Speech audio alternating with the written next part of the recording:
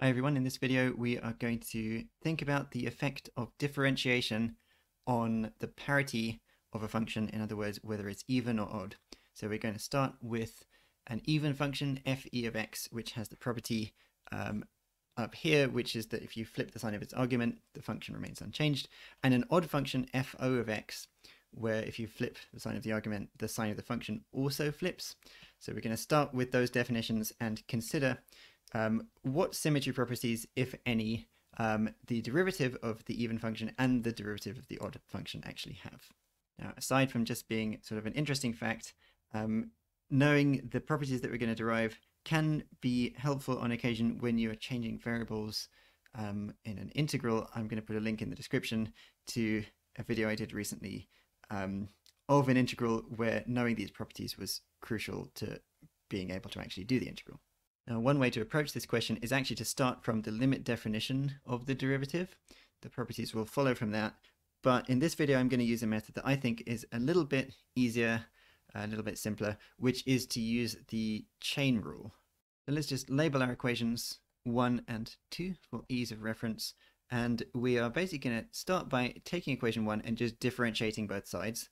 So in other words, applying the operator d by dx to equation 1. So that'll just give d fe of minus x by dx. And the left-hand side is just equal to d fe of x by dx. Now, the right-hand side, straightforwardly, is just the derivative of the even function fe, right? d fe of x by dx is the derivative. The left-hand side, however, is not the derivative, because you're not differentiating the function with respect to its argument.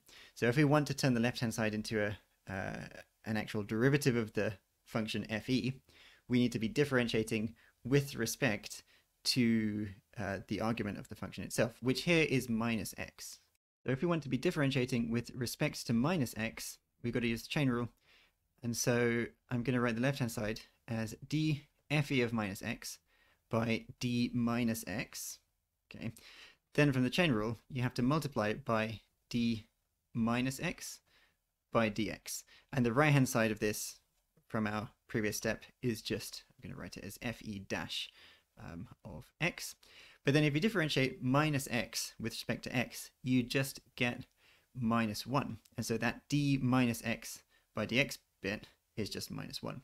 What about the derivative at the start of the left-hand side? Well, that is just fe dash evaluated at minus x, because the argument of the function and the thing that we're differentiating with respect to now match up. And so we can write the left-hand side of our equation as minus fe dash of minus x. The right-hand side is still just the derivative fe dash of x. Now, this is the defining property of an odd function, right? So that means fe dash is an odd function. So you differentiate it an even function and you end up with an odd function. Now you can possibly already see where this is going, but let's work through the whole thing just for completeness. So we differentiate equation 2 this time with respect to x.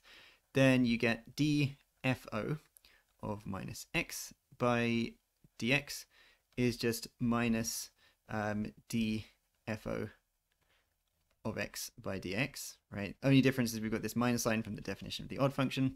Then we apply the chain rule again because we want to be differentiating the left-hand side with respect to minus x.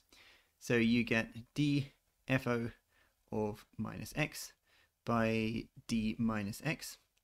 Again, you have to times by this d minus x by dx term, which we know from what we said before is just minus 1. So let's just write it as minus 1. The right-hand side of our equation is minus fo dash of x. And then the minus signs on both sides basically cancel out because you've got a minus sign there and a minus sign there. And so you end up with fo dash of minus x is equal to fo dash of just x. And so switching the sign of x doesn't affect the value of fo dash, which means the derivative of this odd function is actually an even function. It satisfies the defining property of an even function. So there you have it. We've proved that differentiation flips the parity of a function from even to odd or from odd to even.